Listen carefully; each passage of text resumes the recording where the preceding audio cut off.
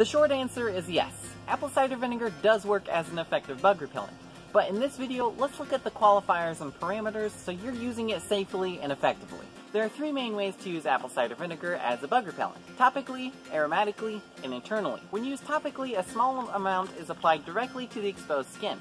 In my experiment, this method was more effective than store-bought repellent. However, the effects lasted only until the apple cider vinegar evaporated, so anywhere from 5 to 10 minutes. Now, it should be said that if you put a teaspoon on a rag and keep that rag nearby or in your back pocket, the effects can last up to 2 hours. So it's not a bad method per se, it's just not very efficient. When used as an aromatic, an amount is diffused into the air, typically via steam. It was difficult to say if it was effective or not, because even in the steam column, I still got bit a whole ton. So I wouldn't recommend this method due to its ineffective nature, and it just smells terrible. When used internally, however, the effects were very clear. The amount you take varies depending on body weight, but it's roughly 1 teaspoon per 40 pounds or 18 kilograms, rounded up. So if you weigh 90 pounds, you'll take 3 teaspoons because you round up to weigh 120. The length of effectiveness also varies depending on a few things, but let's look at some observations first.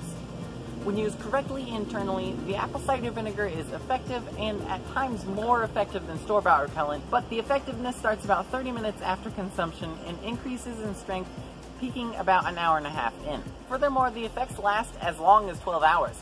So let's talk about what to do and what not to do to make it last that long. To increase the potency and decrease the time from consumption to peak, all you have to do is work up a sweat. The apple cider vinegar is excreted through your sweat in the oils, and the more you sweat, the more is excreted. Consequently, this decreases the amount of time that the apple cider vinegar is effective as a bug repellent.